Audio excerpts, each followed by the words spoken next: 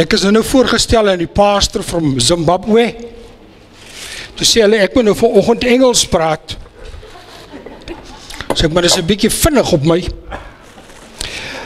Nou vertel hulle die storie, 'n ou wat daar in Namibië was. Hy is toe met die onderwys besig. Nou vat hy die nuwe minister met die Namibië, nou geword het Namibië, nou vat hulle die nuwe minister van onderwys daar na 'n plattelandse dorpie toe. Hy sê hulle ry ure, want sy moet nou daar die kinders gaan groet. Interessant genoeg, daarvan was Engels. Nou het die juffrou gereël, dat een van die kinders in haar klas, die nuwe juffrou moet, die minister, moet verwelkom. Nou vra sy, waar is Daniel? Hier kom Daniel. Nou staan Daniel.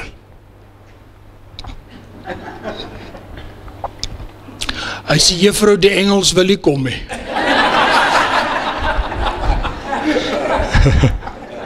So dis omtrent soos ek ook voel.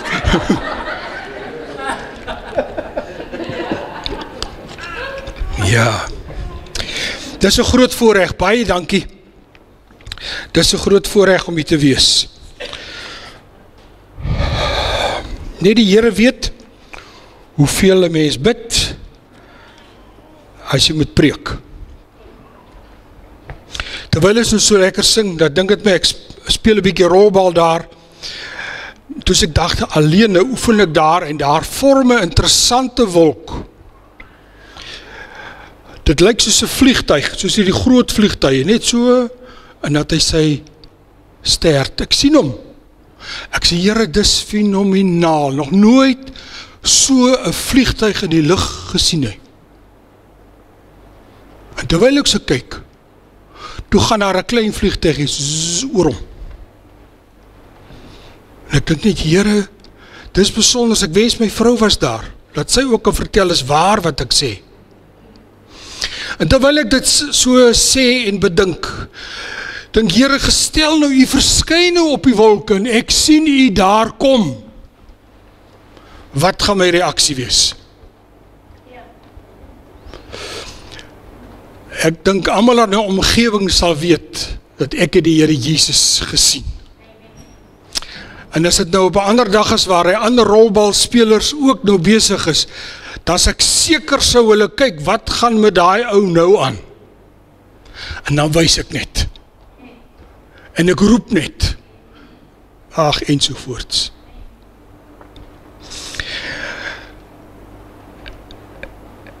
Ek kyk nou die aand, American Got Talent. Wie van julle kyk dit? Of Britain Got Talent?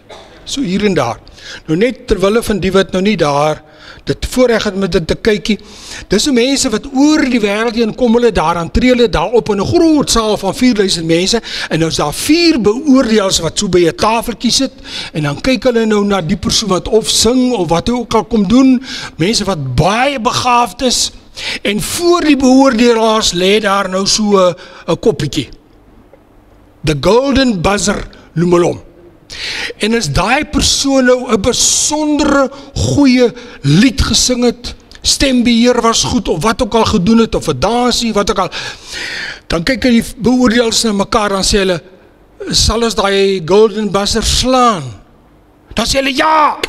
En dan slaan hulle hom, en dan val daar sulke goue papiertjies in die lug uit. En die een oor wie die goue papiertjies val, het verskillende reaksies. Die een spring op en sê, ja, nou gaan ek Las Vegas toe. Die ander een sê, op 'n grond val sy neer, sy sê, woe! Want dis die grootste wonder wat kan gebeur, van 4000 mense wat vir jou sê, jy sing baie, baie, baie goed. En terwyl ek het nou die aand kyk, toe sit ek daar met betraande oë. Dit gebeur nogal gereeld as ek hierdie program kyk. En Adelia, my eie vrou, kom maar aan, sy sê vir my, pik jy alweer 'n traan?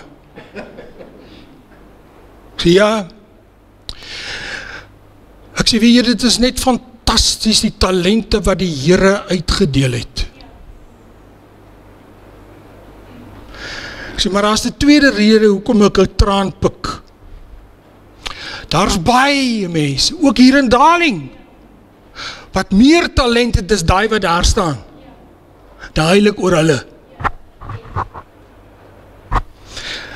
Maar elke keer, as ek daar sit met nat oë, dan bid ek ook en sê, Here, wil jy dan nie oor my lewe die golden buzzer drukkie? Wil jy dan nie Sondagoggend daar by die kerk van Daling, lewende woord, die golden buzzer drukkie?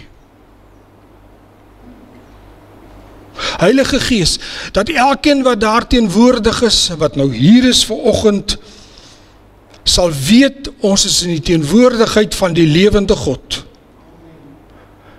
Druk die buzzer, Here. En as ons die lof besing, Here, druk die buzzer. En die preek wat ek nou voorberei het, Here, Here, Here, druk tog die buzzer. Dat niemand hier uitstap en sê, ek het niks gehoor nie. Maar dat ons almal sal opstaan en juig en die Here God prys oor wie hy is. Druk die buzzer vanmôre, Here. Kom met die besondere teenwoordigheid om Jesus wil. Amen. My teks wat ek eintlik nog gaan gebruik as die kernteks, jy kan maar aan Hebreërs 12 opsit asseblief. Kom ons maak by Hebreërs 12 oop. Ek ken in Hebreërs 12. Ek noem dit die kernteks, want ek gaan nou so 'n bietjie wegdwaal ek daarvan, maar jy moet dit oopmaak, want ek wil die verwys net op 'n paar aspekte in Hebreërs hoofstuk 12. Hoofstuk 11 gaan oor ook hoe mense swaar gekry het. Ek wil nou sommer daar by vers 15 begin. Ander gelowiges wou nie die prys vir hulle eie vryheid betaal nie en is doodgemartel. Hulle wou die opstanding tot 'n beter lewe eerder deelagtig word. Ander weer, dis nou Christene, is bespot, lyfstraf het hulle verduur, hulle is in gevangenskap gesit. Gelowiges is met klippe doodgegooi en in stukke gesaag, met die swaard vermoor. Hulle het rondgeswerf in skaapvelle en in bokvelle, hulle het gebrek gelei, is verdruk en mishandel. Die wêreld was hulle nie werd nie. Hulle het rondgeswerf in woestyn en op die berge en in die grotte en in die gate en in die grond gelewe.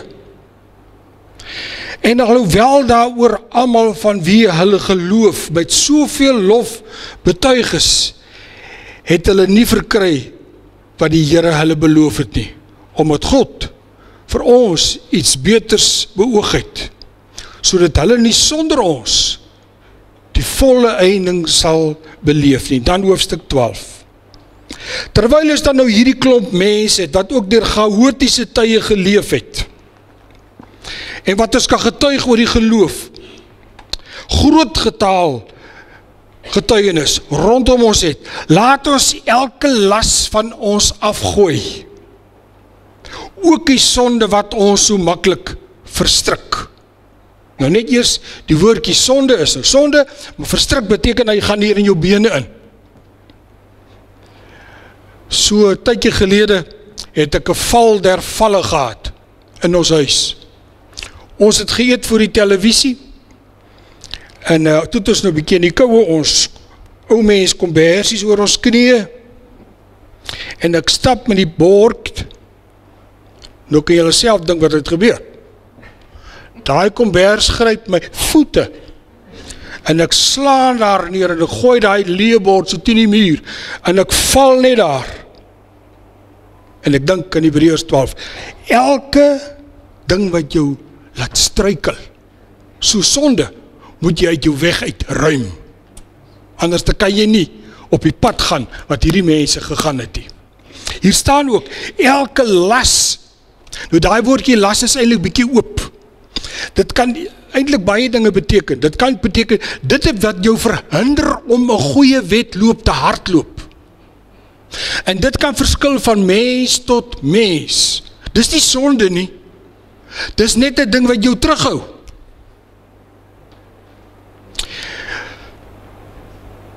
En jy weet wat hou jou terug. Daar's baie dinge wat julle vanmôre ook saam met my kan bedink. Wat hou 'n mens terug dat jy nie voluit vir die Here kan lewe nie? Na die Here ons lewens verander het, kan ek sê, ek dink geestelike boundaries. Hou 'n mens vas, dat jy nie God kan eer met alles wat jy het nie. Ek kan nou nog toe ons door die tyd uitgekom het, uit die ander bediening uit. As ons die Here wil sing, dan sing ek op toe en ek steek my hande op. Want niemand mag sien dat ek my hande opsteek nie.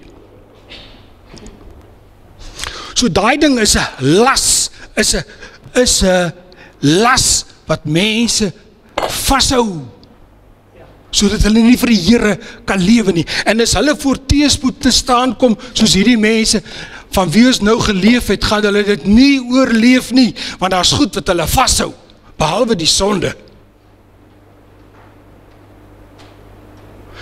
So 'n mens moet van hierdie goed ontslaa raak. Dit is nou my inleidende opmerking, kom ons gaan net gou aan. Die sonde wat ons so maklik verstrik, en laat ons die wedloop wat voor ons voorlê met volharding hardloop, en nou die teks, die oog gefestig op Jesus, die begin en voleinder van die geloof. Daar staan eintlik, met die oog gefestig, kyk aanhoudend na Jesus. Maar eintlik in die Grieks staan daar, kyk weg en kyk. Kyk weg van die goed wat jou so laat struikel, of na ander goeders in die wêreld, wat jou dalk van die spoor kan afraak. Fokus net op Jesus. So kyk weg en kyk na. Nou het ek hier 'n boek, dankie, wil jy vir my gooi asseblief daai boek, so buiteblad. Ek loop nou die dag rond en ek kry daar 'n boek. Living with Confidence in a Chaotic World. Certain Hope in Uncertain Times. Dink julle die wêreld is in chaos?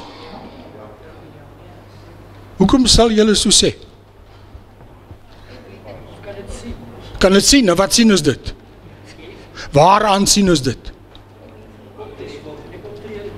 Optrede van mense, sê maar, julle kan maar praat. Oorlog. Ja. Ons kan eintlik elkeen iets sê wat vir jou opval. Hoekom dink jy die wêreld is in chaos? Dit kan groot goed wees, dit kan ook irriterende goed wees. Maar dit maak dat die wêreld in chaos is. So die ou is reg as hy die boek skryf, in a chaotic world. Ek gaan nou ietsie meer daarvan sê. Maar tog het hy groot klem gemaak hierop, bo aan te sê, living with confidence. En dan later, onder die groot skrif, certain hope in uncertain times. So daarvan het gou ook nou die boek sien. Dis nie net dat hy sê, dis chaoties, hy sê, vir 'n Christen is daar verseker hoop. Vir 'n Christen kan daar confidence wees, hoe om te leef, soos hierdie mense in Hebreërs 11 geleef het. So eintlik word hier 'n oproep gemaak om te sê, moenie laat die chaotiese wêreld julle insluk nie, want dit word ook 'n ding aan jou been, dat jy nie meer kan loop nie. As ons by mekaar kom en sê, het jy nou weer dit gelees? Ek het een oggend daar in die ander bediening het ek op pad kerk toe, ek het 'n preek, maar op pad kerk toe koop ek gou toe nog 'n rapport. En nou staan ek daar voor die gemeente, ek sê, kom ons kyk hoe gaan dit met die wêreld. Bladsy 1, groot opskrif. Dan lees ek op, bladsy 2. So lees ek die hele rapport met hulle deur en ek spaar hulle geld. En ek sê net so, kyk hoe chaoties is die wêreld. Dis nou 'n klompie jare terug. Nou wat gebeur in so 'n chaotiese wêreld? Wat doen die ongelowige in so 'n chaotiese wêreld?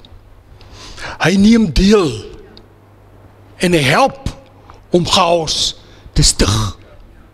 Want hy het nie hoop nie, hy het nie confidence. 'n ongelowige is in die wêreld besig om maar net die slegte aan te help.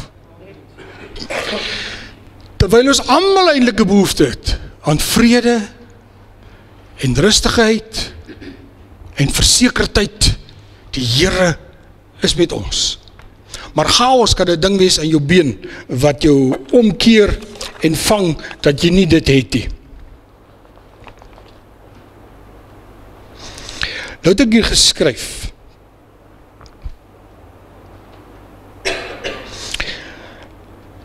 Die sondige wêreld het sy uitsig op Christus verloor. Hy het dit miskien nog nooit gehad nie. Die sondige wêreld gee homself oor aan immoraliteit. Ek het op die publikasieraad gedien daar in die 80s vir 10 jaar. So toe het ons al die vieslike goeders gesien wat julle vandag op televisie sien.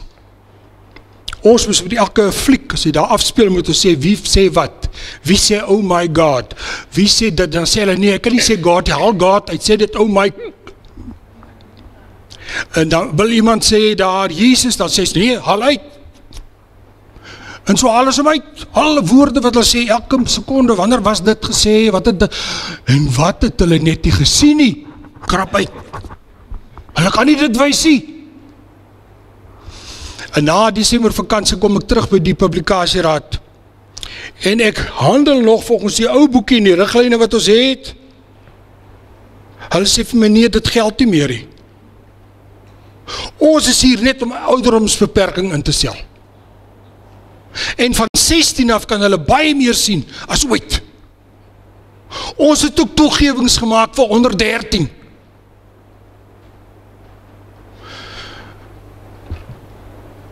Daar is geen beperkings vir bo 18 nie.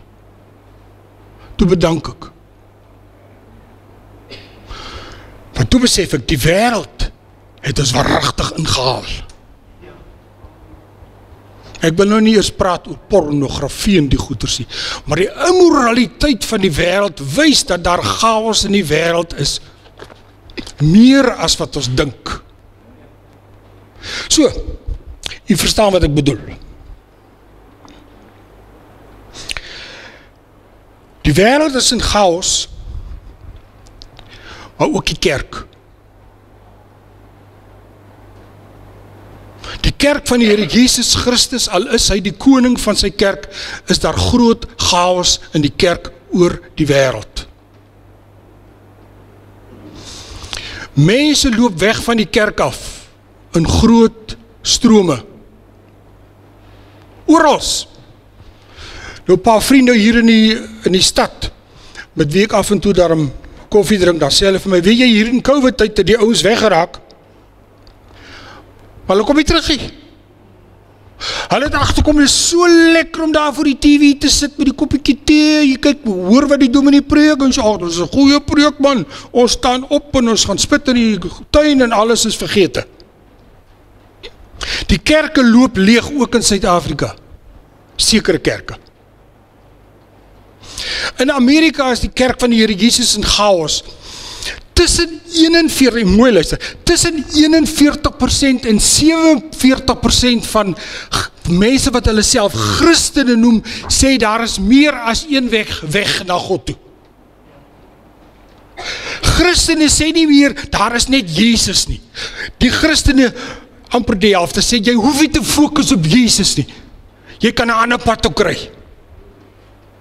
Net solank jy godsdienstig is, net solank jy spiritueel is, ek spoeg sommer daai woord uit, spiritueel is. Nou dit is verstommend, dat die kerk so achteruit gaan. Vandaar die intergodsdienstige aanbiddings. Het jy dit gelees?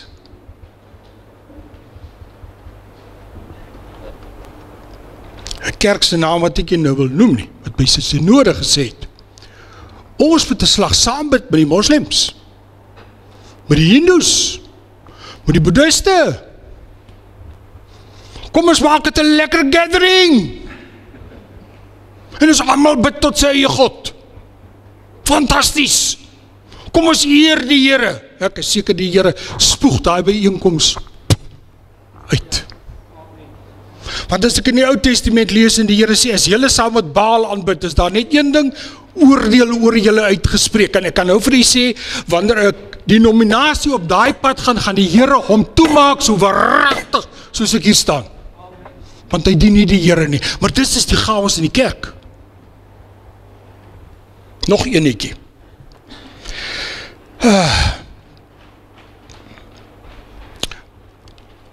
Wat wil ons hê? Wat wil ons hê sodat die Here die golden buzzer op ons lewens kan druk? Fokus op Jesus. Kyk weg van hierdie goed. Moenie laat dit jou so vasvang dat jy jou rigting verloor nie. Fokus voortdurend net op Jesus en natuurlik sy woord. Dis waar die chaos verder gegroei het. Dat die Bybel is nie meer die Bybel nie. Broers en susters oor die wêreld heen, noem maar 'n kerk op, hulle stoei oor die Bybel. Hulle sê is hierdie argaïese boek, regtige boek waarin God met ons praat. Kan ons regtig doen wat hier staan? Kan jy sê, die Here het my gelei in wat ek gelees het? Dit was God wat met my gepraat het. Die kerk gestoei oor wat is die Bybel? Dis 'n verskriklike argument, ook nou in Suid-Afrika. Die ding wat hier by aanhak, is die gees van die LBGKQP daai gees het in die kerk ingesypel. En die woord van God word verkrag, wanneer daai goed in 'n kerk toegelaat word. Daarom sê ek vir die kerk is 'n chaos, en dit gebeur nie net in Suid-Afrika nie. U moet gelees, die Southern Baptists in Amerika, dan is daar kerke, name nou vergeet in Engeland, oral pop hierdie ding op, die mense begeerte om net te doen wat hy wil, om in losbandigheid te lewe. Dit maak dat ons die Bybel uitskeer en sê, hierdie gedeelte pas nie, want dit is argaïs. Die kerk is in 'n toestand. En daarom is die oproep van my aan julle, kom ons fokus net op Jesus die Here, en ons vat hierdie Bybel as die woord van God. En ons lees hom en ons praat met mekaar, ons bou mekaar op, en sê, hou op om te kyk na al die ander twak, kyk net na Jesus. En dan vind jy Johannes 14 vers 27 plaas. Johannes 14, 27.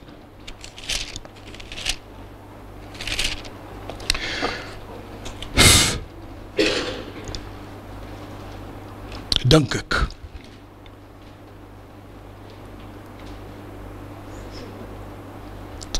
Van die vrede van God. Wat is dit 27? Ja, die 31 by my is die 27. Goed, 27. Van die vrede wat hy gee, die vrede wat ek vir julle gee, dis nou die Here Jesus agter wie ons aanloop.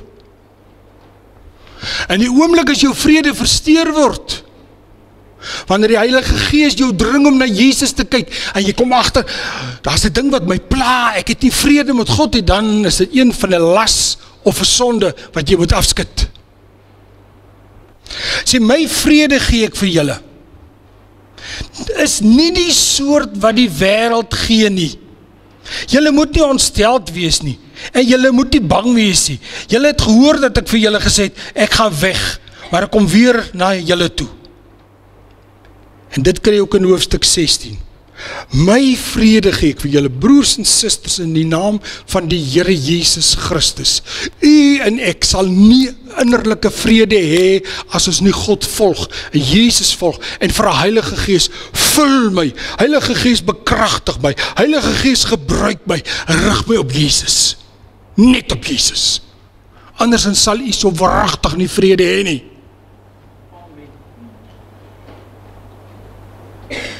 So as jy in die nag gaan slaap en sê, ek het die vrede nie. Maar ek slaap ook party nagte vrot. Maar nou sê hulle, dis 'n ou man se probleem. Weet jy wat word van die ou vrouens? Maar dan is dit nou nie omdat ek onvrede is nie. Want ek weet, daar's goed wat jou vrede kan steel. En vir jou op 'n chaotiese pad kan plaas. Op pad hierheen het Adela met die voorblad van die rapport gelees op haar selfoontjie. Gelees het.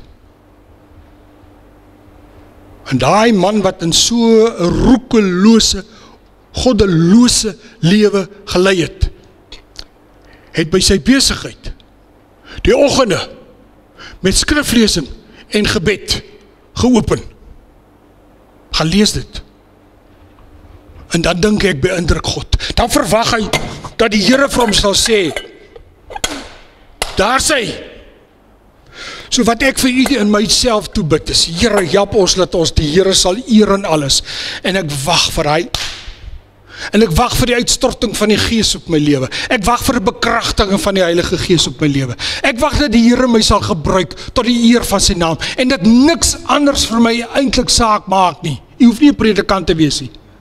Dat waar hy loop, wil ek gesê het, dan val daai goue papiertjies.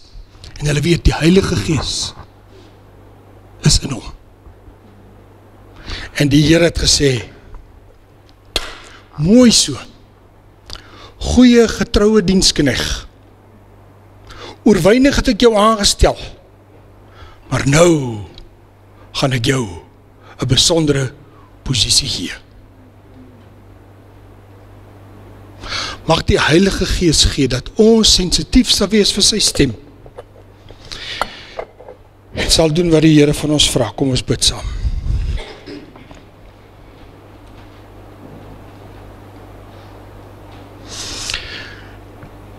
Ek het al geleer dat as 'n mens in die kerk sit, dat jy eintlik maar elke keer kan vra of daar iemand is wat gebed nodig het, want die Heilige Gees raak aan mense, hulle weet dit, en dan moet hulle daarop reageer. So as u nou so aanraking van die Here beleef het, en u wil graag hê dat ek almal saam met u moet bid, dan kom u vorentoe na die tyd, en dan bid ons. As daar van u wat vasgevang is in sonde vanoggend, en u weet dit, van die Gees lê sy vinger daarop, en u weet die bedroef die Heilige Gees, u weet die blus die gawes wat hy vir u gegee het, ook die talente wat hy vir u gegee het, u blus die Gees se stem uit stil geword, dan moet u kom, laat ons bid in Jesus se naam. Want ons gaan hom sien op die wolke kom. Dan wil ek hoor hoe klink die goue buzzer. En ek wil jubel en juig, want ek is gereed vir sy koms. Ek is voorbereid vir sy koms. Voortdurend hou ek die Here Jesus in die oog. Here, mag hy hierdie gemeente seën. Mag hy gee dat die aanraking ook in hierdie gemeente op besondere wyse kom. Mag hy gee dat hierdie mense wat nou vanoggend hier gekom het, spesiaal gekom het, versterk huis toe sal gaan. Gee Here dat hulle opnuut die gaan volg met alles wat hulle het. En dat hulle lewens as die wat moet draai, waaragtig draai. En vir ons wat op die pad is, wat agter die Here Jesus aan hardloop, dat ons voluit sal hardloop, tot die einde toe. Jare gelede ry ek en my vrou op pad Gauteng toe.